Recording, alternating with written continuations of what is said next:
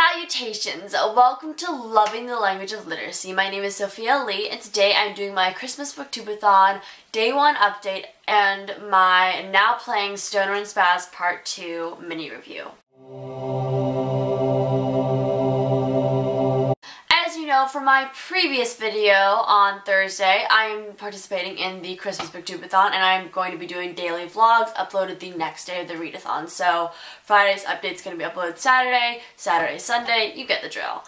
I'm going to be updating you on my progress and how my day went in terms of reading and blogging and productivity in general, and then I will go in depth either on a discussion or a mini review or just something to do with reading / book themselves. Today was not the most productive reading day or productive day in general. This entire week I've been getting a lot of things done. I have lengthy to-do lists every single day and getting lots of tasks accomplished, but today was just not my day. And it's good to have days off and breaks, so I'm not being stressed out about that.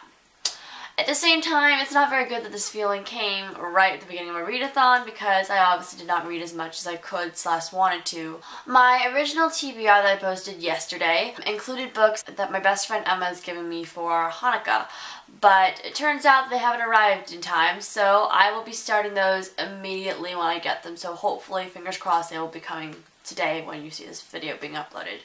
But anyway, what I did read on Friday was Now Playing Stoner and Spaz Part 2 by Ron Coder, which is the sequel to the book Stoner and Spaz that I read yesterday. I technically was reading this on Thursday too. I only got 8 pages in, so I'm just going to say that I read the whole thing, which totaled up to 200 pages. It's a very quick read. The first book is fantastic. If you don't know what Stoner and Spaz is about, it is about a stoner, otherwise known as a drug addict, named Colleen, and a spaz, aka a boy with cerebral palsy, named Ben. And the two of them meet in the middle of a movie theater, and they have this ongoing twisted relationship throughout the entire first book, involving self-discovery and identity, and Ben with cerebral palsy has never really been like the other kids, obviously, and his passion is watching movies because he doesn't have the physical capabilities to do sports or other hobbies that require rigorous physical activity. When he meets Colleen, he gets plunged into this world and is basically woken up for the first time in his life. New experiences and new ideas, and just because he has CP does not mean he's a useless spaz. And he finds his passion for filmmaking as well as befriends his elderly next door neighbor Marcy, who has a video camera and iMovie. Who does that sound like? And what he does is he makes a film called High School Confidential about the various kids at his high school, and it is a really good story full of very well developed characters and relationships despite only being around 170 pages. And it was really good. However, the sequel was not so hot. I gave it 2 out of 5 stars, and I disliked it quite a lot in comparison, at least.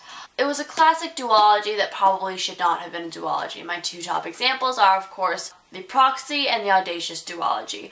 And both books had stunning debuts in the duologies, but the second ones tanked so badly. And that's how I feel about Part 2. Basically, I did not feel half as much for the characters that I did in the first book, mostly because it wasn't the same relationships we were focusing on, and the relationships Ben and Marcy and Ben and his grandmother were replaced by Ben and this new girl named AJ and Ben and his mother. And while those were interesting to see how they played into the story, they were not as good, and the dynamics didn't feel quite as strong as they did in the first book. However, I also disliked Colleen's relationship with Ben because it seemed so tumultuous and so, I don't know what the heck's going on, I'm gonna break up with you one day, I'm gonna be in love with you the next, and it's basically, it was because of Colleen's character and who she was, but it got to a point where it annoyed me. Nevertheless, I would highly recommend the first book.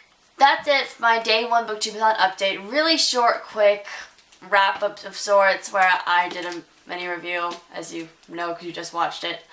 And I will see you tomorrow with my update, so look forward to that because daily vlogs for 3 days straight. Anyways, thank you so much for watching. I hope you had a great time. Keep calm and read on.